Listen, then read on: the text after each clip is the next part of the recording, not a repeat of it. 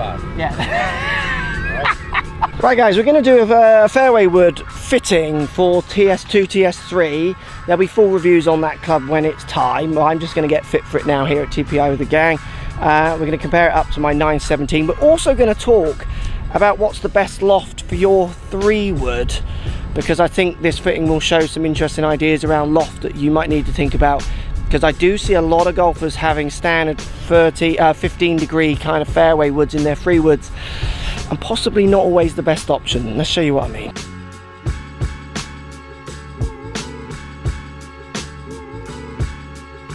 Right, so this is my 3 wood baseline numbers to kick us off.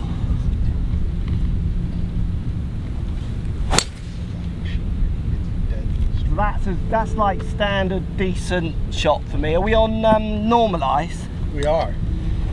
Is that 220, 225 carry maybe? That's just decent. Yeah, that's how I would like to hit my 3 wood. Right. 225 carry, yeah, roll to 244. Yeah, that's my 3 wood. Right. Spinning at what, 3.5? If I called it exactly. 3449.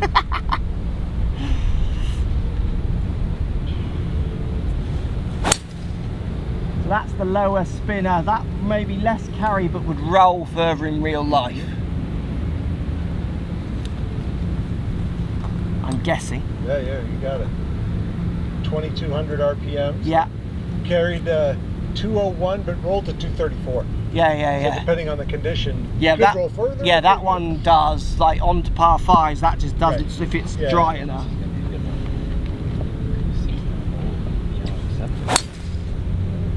Again, that's the 225, 230 carry, I imagine. What's yeah, stopping? yeah.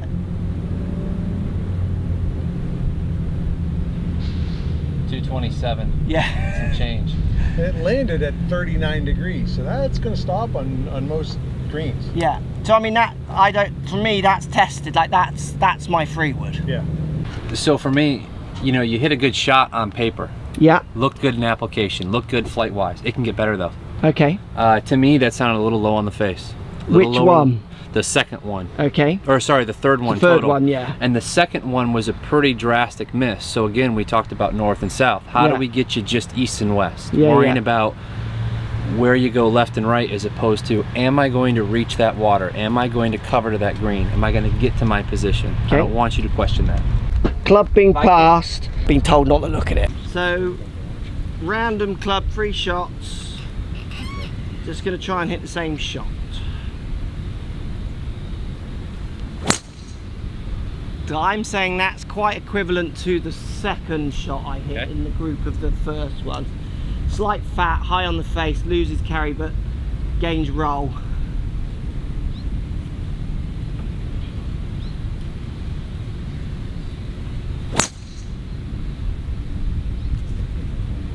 Again, fine. Is this in the same setting as my other? No, can I change it? Yeah, because you see it tailing. Oh yeah. So this one is now set up the same as my other? It is. Yes. Lie and the weight inside? Correct.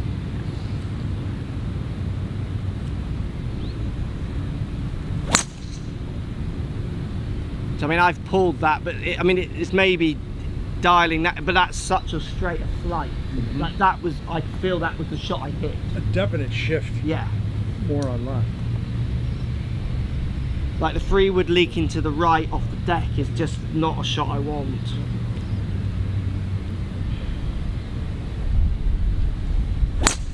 There it is. So that's my 3 wood shot. Like I wouldn't hit many more. That's the shot. Yep. Yep. Right, the numbers time. What have we got? Let's get to the truth. So we're going to look at TrackMan, both dispersion and launch spin. So I think the good news is we got more distance, and that's what you opened with, is you'd like to get a little more distance. Yeah, so keep it maxing out basically. I need my 3 wood to top. I'm not a tour pro who doesn't want it to go 290. Like, yeah, if you can make it go 290, like, I'll take that. You're done. Yeah. This is where we start talking about the loft of the golf club a lot. So we look at yours, and you're at a 15 degree at C2. So essentially, you've removed 0.75 degrees of the loft. I put you in a stock 13.5. Now your 3-wood right now is getting anywhere from 4 to 5 degrees down on the ball. I'm hitting 4 or 5 down. So what it sounded like to me is that you're catching a little bit of the bottom of the club. Yeah. Bottom of the club gives you lower launch and higher spin relative to the center of the face.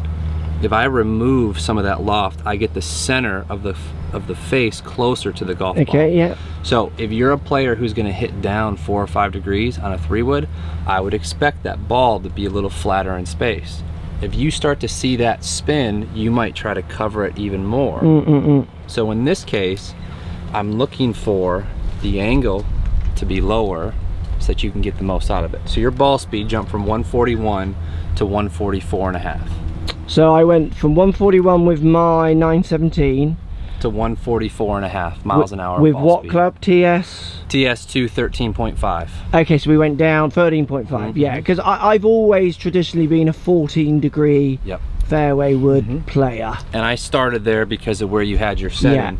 So we maintained our launch angle about 9.5 instead of 10.5. Yeah. We lost 200 RPMs of spin. So what was this? What with the 13.5? 9.5 in the launch, 2,900 in the spin. So a little both on the low side, but remember, you're down 4 degrees on it. Yeah. That's positive feedback for you as a player, so that you can say, okay, you know what? I'm hitting down on it. I better see that ball come off a little lower. Just to stop you there, the other thing as well you got to remember is, so my fairway shot is completely different to when I tee this ball up. So sometimes I'll put it on the ground if I want it on a tee shot not to go left. We actually played together, didn't we, on the North, and there was a hole where you couldn't go left. I just put my 3-wood on the ground and knew it was never going to go left. But there are other instances where I'll tee it up and try and draw it in, which is probably going to get me almost 1 up. Literally probably at 0 attack angles to fall down. So if I was to go up in loft, that's just, I mean, I'm off the tee, it's going to become unplayable for me. Correct, because you're going to start catching the bottom of the club. More so than the center of percussion. So the end result, 4 more miles an hour of ball speed, 10 more yards in carry, 10 to 11 more yards in total distance. Cool. What was my longest carry with TS2?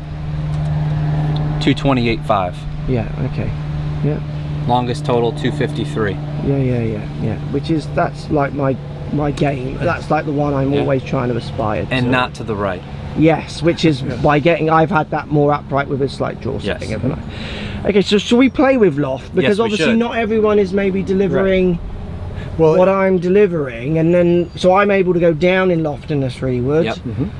Where I'm arguing, I think from most people watching this video, certainly the people I teach, they come with 13, 14 degree fairway woods. It scares me if it's a club they play from the They ground. may not have the ball speed to support that loft. So it's really about linking to your ball speed, your angle of attack, so that we pick the right loft for you. Yeah, absolutely. So what is my ball speed on those 3-woods? 144.5 in the TS2 13.5.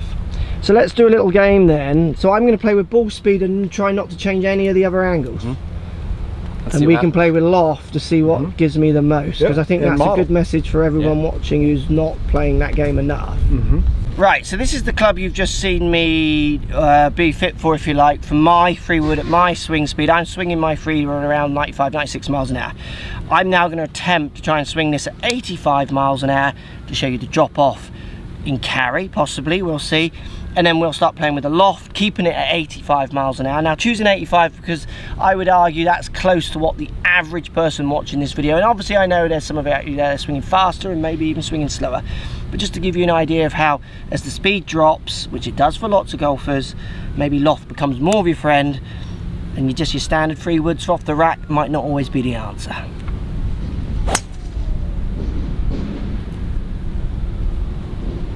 $79 or 80? 86. That was 80.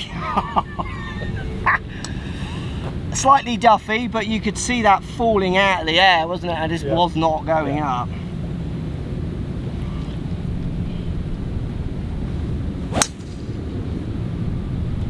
Again, I would say that's a pretty good shot. I mean, it's a little bit to right, but for someone swinging at 86 miles an hour, I've struck that good.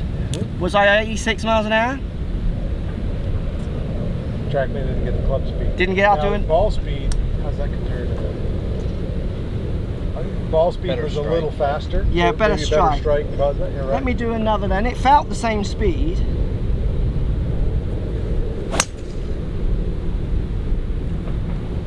85. Yeah. All right. Well done. So I kept the speed pretty on the number. What did we lose in carry there? How many yards? Yeah, we lost 40 yards of carry. Wow. Launch angle was very similar. Spin rate came down. Yeah, which I'd expect. Slower speeds, yeah. Spin it less. Your total distance came down 35 yards. And carry came down 40. So a little more run out. So can we find a medium? Can I swing at 85 miles an hour and carry that a little bit further by Loft. Giving everyone the friend that is Loft? Yes. Right, we're now in an 18-degree fairway, which we could call a 3-wood. I mean, call it what you want, really. It's the loft you deliver to the speed, and hopefully you're understanding that. 18-degree, I'm going to try and hit that 85 mile an hour clubhead speed again and see what happens. That was a low heel strike. 87. Yeah, okay, cool. What's the carry on that? 190. So that's instantly 3 yards further, and that was a not a equivalent strike. Right. A few mile an hour faster.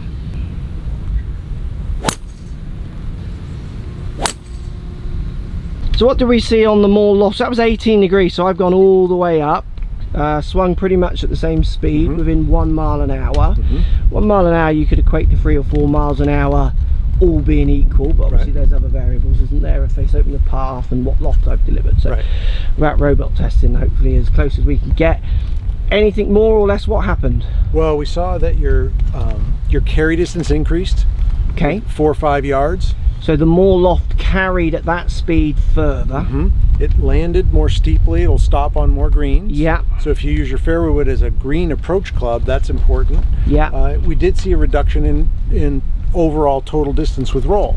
Okay, so it's not rolling out as far. It's not rolling out as far, so not surprising. So that's where it's a discussion of how do you use this club. Yeah. If you're using it to come into greens and you need it to stop, or you're playing a golf course that has bunkers front, trouble front, or rough front, you need that carry. Yeah. If you play a course, a link style course, or one that you can run it up all the time, maybe the lower loft debate works. Isn't there? Yeah, absolutely. Discussion. And that's before we even start going into tee balls as well. As in, if I'm hitting that off the tee, I presume I feel I could get even more carry with that added loft, because I feel like I'm going to push it up easier, get it higher on the face. So higher launch, lower spin.